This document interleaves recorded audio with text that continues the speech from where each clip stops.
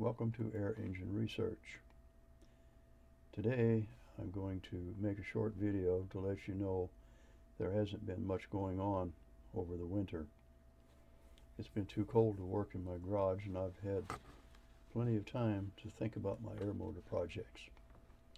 Also, I wanted to let you know I'm planning on doing.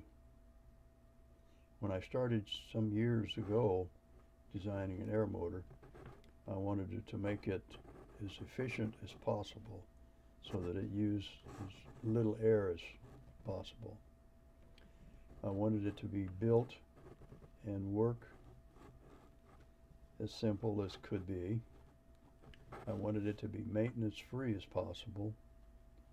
I wanted it to be powerful enough to put in my small pickup or small car. And I wanted it to be able to make any part that I would need myself. As I look back over the years, the designs that I have built, some of the original goals I did meet. Maintenance appears to be minimal with sealed bearings and no oil or electrical components.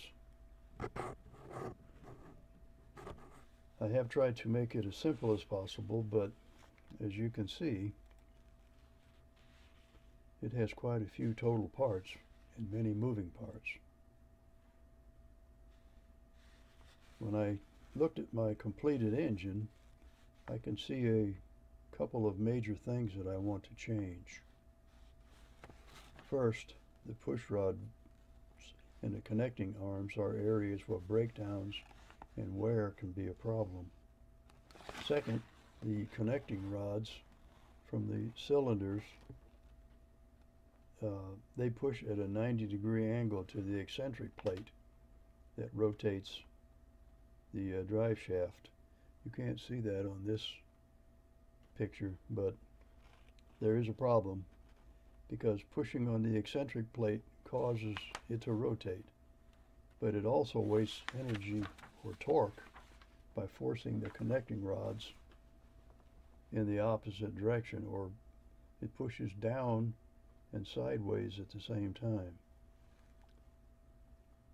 I have some designs and models I'm working on that will get rid of the valve push rods and change the eccentric plate design to a rotating center. Changing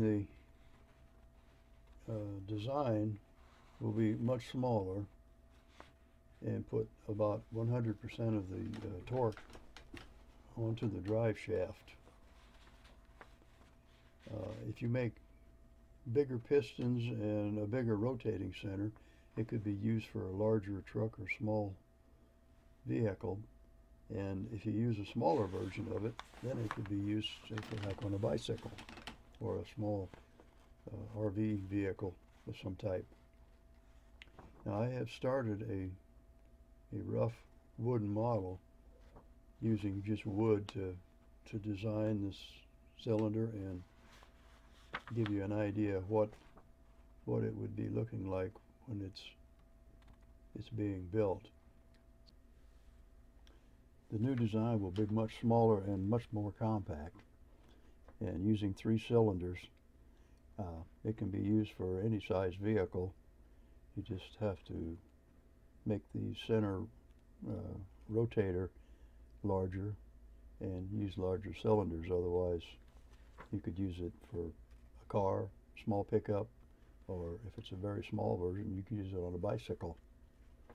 I'm working on a wooden prototype right now and trying to get the measurements and placement of things in the right order, and I'll show you a little short video of that just to show you what it looks like.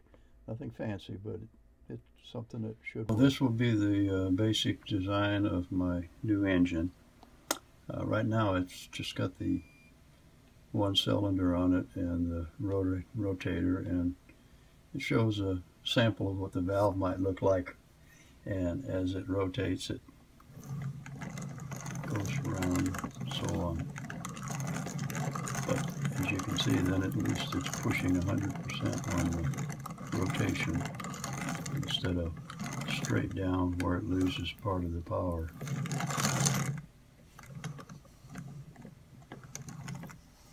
But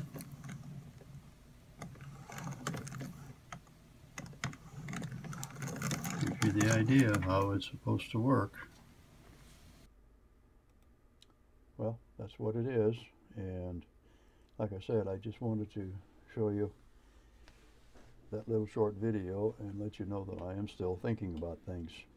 I'll put out more on my progress and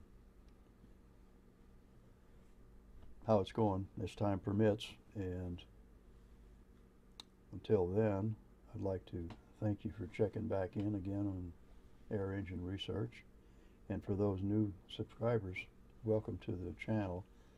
I hope that you'll find a lot of interesting things to look at. If you'll look back at my home channel, Air Engine Research, just type that in on your YouTube search bar and that should take you to my channel.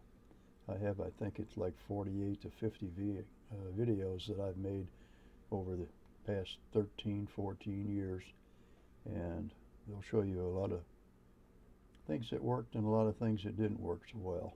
But anyway, until next time, thank you for checking in, and goodbye.